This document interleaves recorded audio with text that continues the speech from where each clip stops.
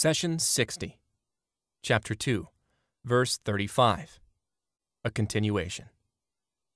And we said to Adam, both you and your spouse live in the garden. Eat freely to your fill wherever you like, but do not go near this tree, or you will become transgressors. Chapter 2, Verse 35. Let's examine the first phrase of this verse. God says, we said to Adam. Why did Allah address Adam with the plural pronoun we, while God is only one? The verse should logically have said, I said to Adam. The pronoun we in this verse is used to indicate grandeur and majesty, not plurality. Thus, when any event is being attributed to God, the pronoun we is used to denote magnificence and majesty, because every act requires many attributes for its completion and perfection.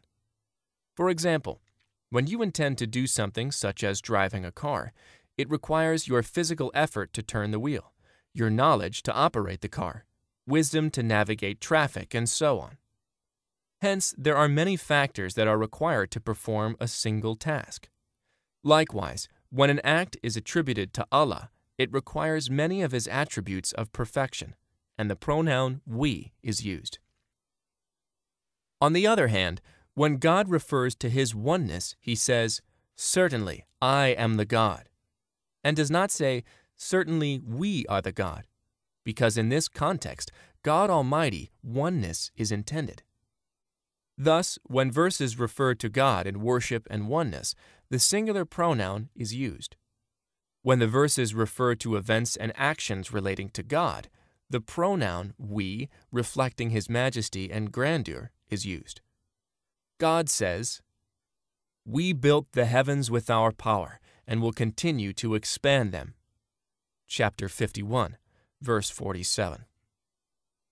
In another example, when Allah praised Prophet Abraham by saying, surely Abraham was a nation, despite the fact that the word nation, ummah in Arabic, is only used for a large group of people.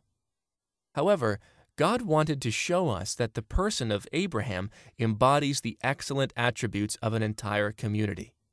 He possessed qualities that cannot be found collectively in an individual, but require a nation. A person in a nation may be known as truthful, another may be supremely brave, while another may have great wisdom or be a great leader, and so on. But Prophet Abraham had such great character that he embodied all the virtuous qualities of an entire nation.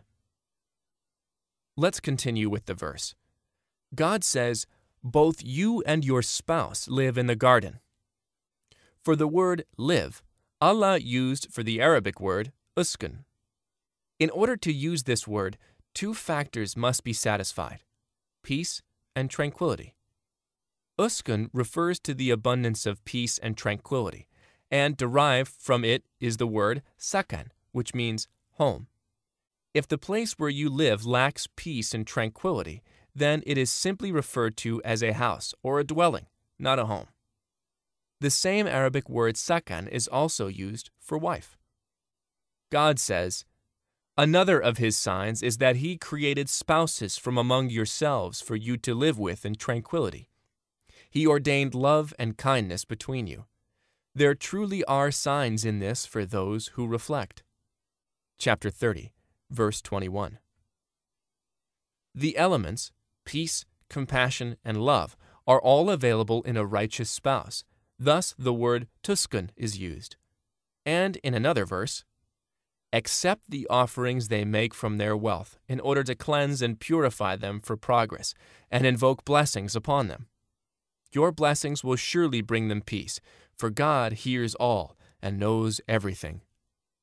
Chapter 9, verse 103. Here again, the word sakan is used to describe the prophet's prayers and supplication for his companions. Another point to note is that God's commands and rewards are equal toward the male and female alike. God said, both you and your spouse live in the garden. And in another verse, whoever does evil will be repaid with its equivalent. Whoever does good and believes, be it a man or a woman, will enter paradise and be provided for without measure. Chapter 40, verse 40. When it comes to faith, men and women are equal as far as their relationship with God is concerned. Now let's talk about the paradise where Adam and Eve lived. God says, "In the garden you will never go hungry, feel naked, be thirsty, or suffer the heat of the sun." Chapter 20, verses 118 and 119. These were the elements that God provided Adam and his wife in paradise as they were preparing for their mission on earth. As we discussed earlier, this was not the promised paradise of the hereafter. Rather, it was a place to apply God's curriculum. The garden was abundant in its gifts and bounties. Thus, when God told Adam and Eve to eat whatever they wanted to their fill, it indicated that the place was blessed in quantity and variety. Then came the single prohibition. Do not go near this tree. In other words, do not even go near it. The natural question to ask is, why didn't God simply say, do not eat from this tree? Eating from the tree, after all, was the true sin, not going near it. The answer lies in God's infinite mercy and knowledge of His creation. Not only did Allah want to keep Adam and his spouse away from sin, but He also wanted to protect them from the lure of sin. If God had said, do not eat from this tree, then going close to it would have been permissible and could have easily resulted in being pulled in by its beauty, its color, or sweet aroma. Under those circumstances, temptation is much harder force to fight, and the possibility of falling into sin becomes much greater. Allah is most aware of His creation. He knows that when something is made unlawful, your soul becomes curious about it. And as long as you do not hover around it, it is easy for you to move on and not fall into sin. Take, for example, when God prohibited the drinking of alcohol.